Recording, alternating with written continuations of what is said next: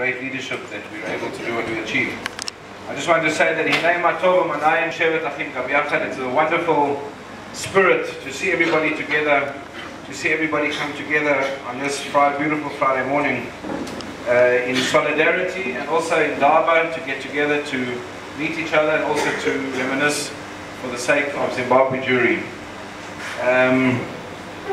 Just a few people I'd like to mention. First of all, to Telfed for putting this together. I think it's absolutely fantastic. There's so many former Rhodesians and Zimbabweans on the executive, and they talk about Dave being elected. I'm worried how some of them got on. Maybe they're learning from back home, and I'm joking. It's purely democratic, and we salute you. Also, I see Franklin and Lucy playing in the audience. I want to thank you for always, when you were there, for your hospitality and the wonderful kosher Sephardi food. It was always a privilege. Celia Abramson, the wife of late Harold, good to see you, and thanks for keeping in touch by email. Naturally, Solly Kaplinsky got a mention. Also, he's from the American Joint, the JDC, who make a lot of our assistance to Zimbabwe Jewry possible.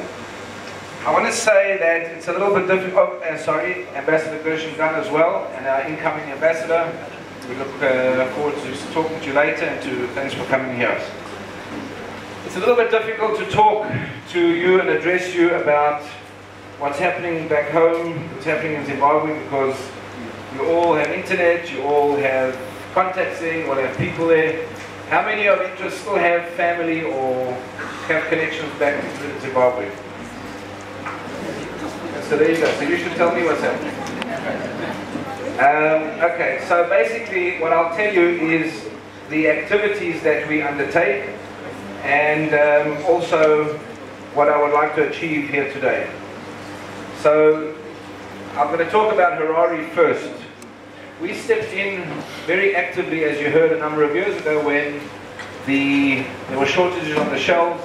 There was nothing available, in fact, and we stepped in with the assistance of the American Joint, as you heard, beneficiaries in South Africa, and we supplied food, basic necessities, to everybody. It didn't matter who they were, it didn't matter what fancy houses they had, how many cooks, etc. Everybody was able to come and collect because there was nothing on the shelves.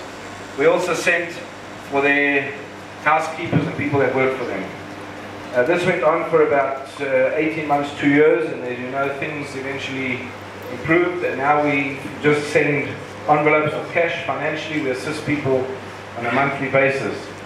We also distributed then masses of medication, which I used to, in most cases, bring by hand, to bring by air, should I say, and then coming through customs, they used to see all these boxes, and a couple of bottles of panada got me through, no questions, because it's a reality, it's not a bribe. These people needed it as well. They didn't have plasters, they didn't have nappy pins, whatever it was. This was a gift to them, and it worked. We still continue to distribute and supply 50 people with chronic medication on a monthly basis in Zimbabwe. This is administered under an organization and a committee which was established in 2008 called the African Jewish Congress Zimbabwe Relief Fund.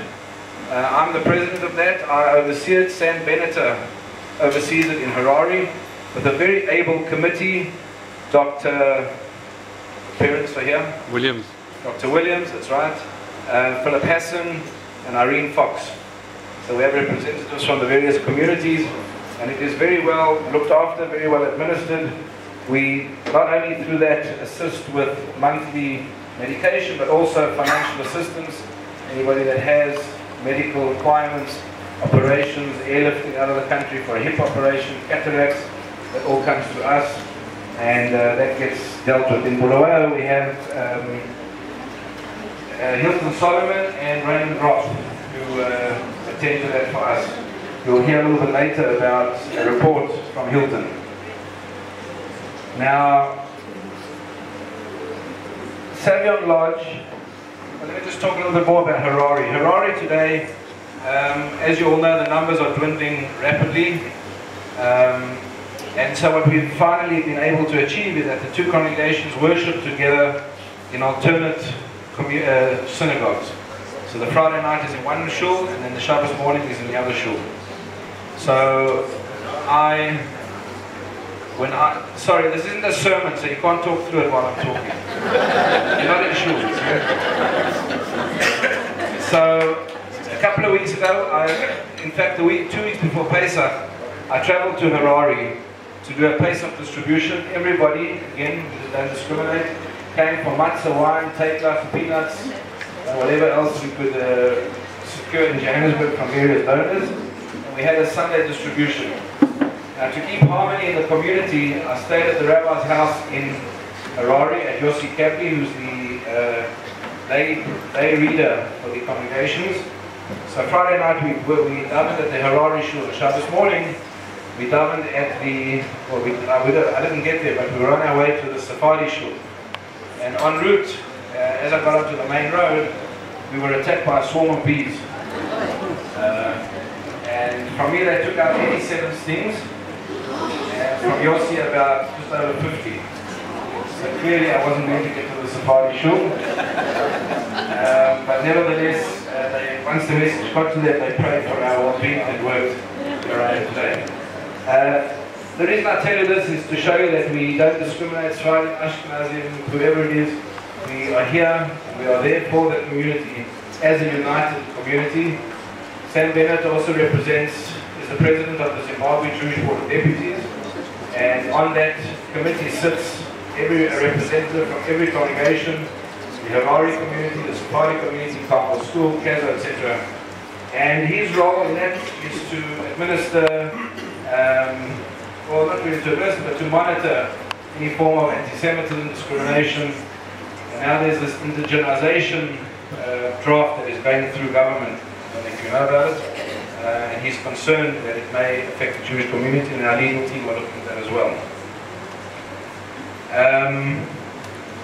Let me open it to the floor a little bit, 2 minutes. Anybody want to ask anything about Harare that you don't already know? As I said, it's difficult to talk to people that know everything that's going on. Okay, right. Bulawayo, we have one community there, one united community. The services are now held half at Savion Lodge and half at the Sinai Hall. As you all know, the shul was destroyed in the early 2000s. Savion Lodge, and this is now an appeal. Telfed are going to put up in a few days' time a pledge form on their internet site, on their website, for people to donate money to either Savion Lodge or to our welfare fund. I'm being quite serious. We can't look at with a skeptical eye, we've got to look at an optimistic eye, and we have to understand that there are people there on a monthly basis that do rely on us, and fortunately you're all here.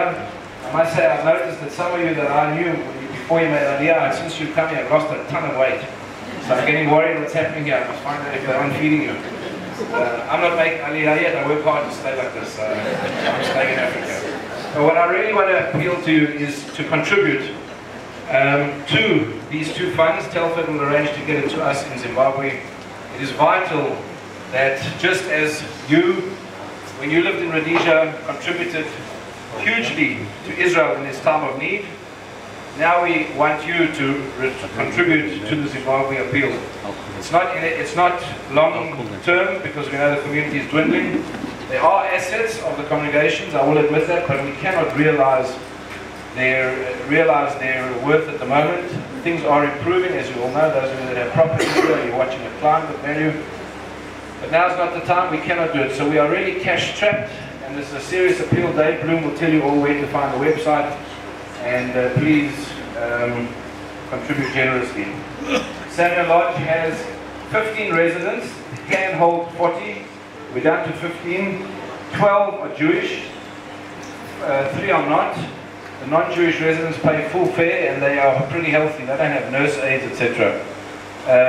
Many of those Jewish residents at Savion are totally destitute.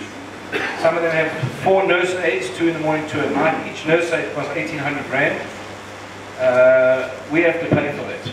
They rely on us for medication.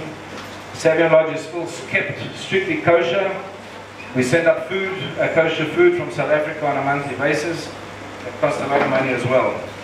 So that's that, and also the communities, I said, worship in the two alternate places. They don't have, for the first time in history, they don't have a permanent rabbi anymore. So we send somebody up for the High Holy Days, for Pesach, Shavuot, just to give the community that still that feeling of worship, of continuity, that they're able to come together in a spirit of prayer. And then I just want to say two more things about Zimbabwe. The first thing is that when we used to distribute food, eventually, because the shops didn't have stock, so when you went to the shops, there weren't any empty boxes to come and collect food, is we had bags made which looked like this. African Jewish Congress, Zimbabwe Fund. And for this could be part of the raffle. This is part of history, part of Jewish relief. You may think it's a joke, but this is absolutely serious. When you see 150, 200 people coming on a Sunday afternoon for a collection point in Harare carrying these bags, Jewish people, you all know what happened to their assets, to their savings. The Right Honourable Gabriel Robert Mugabe sorted that out for them. So this is, thank God we don't require the distribution of bags and food, but this is absolutely part of Jewish history, and anybody who would like to make a donation towards getting one of them, you're most welcome. We have a few here. As Jews, we need to remember that we have a moral obligation to the wider community, as we heard from many of the speakers at our President's Conference the last few days, Tikkun Olam. And Ruth Fagenbaum in Bulawayo has established something called Sagopati, Society for the Sagopati. It's for the terminally ill, those affected by the terminally ill. And basically what it is it's for either for the children that have survived their parents who have died of AIDS, or the grandparents, the grandmothers.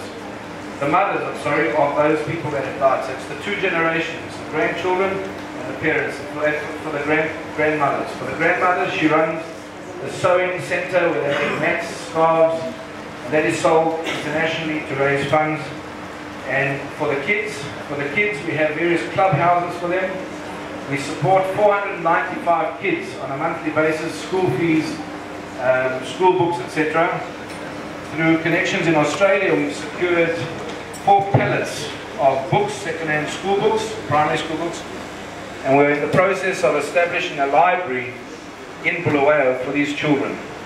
So there again, that requires assistance, and it receives great accolades from various areas around the world, because that's what we Jews do. When we're starving, we still help those around us, which is our moral obligation.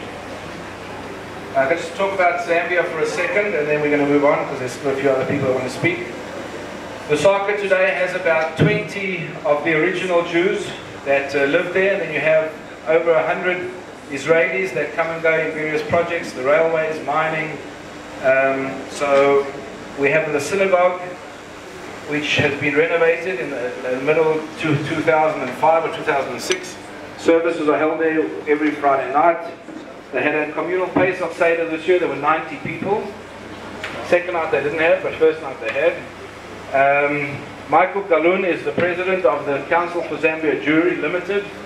And then you've got Simon Zukas, the famous Simon Zukas, and Dr. Michael Bush, that run and administer the trust of the congregation, which was established from the various communities that closed down, Mufulira, Luwansha, Ndola, Livingston, etc. Who's here from Zambia? Born in Livingston. Born in Livingston. You couldn't get over the bridge in time. Yes, where are you from, sir? Luwansha. Luwansha. Dennis Figoff sends regards. Thank you very much. Okay. Okay, any questions seriously on, I can't tell you how much your houses, your properties are worth now.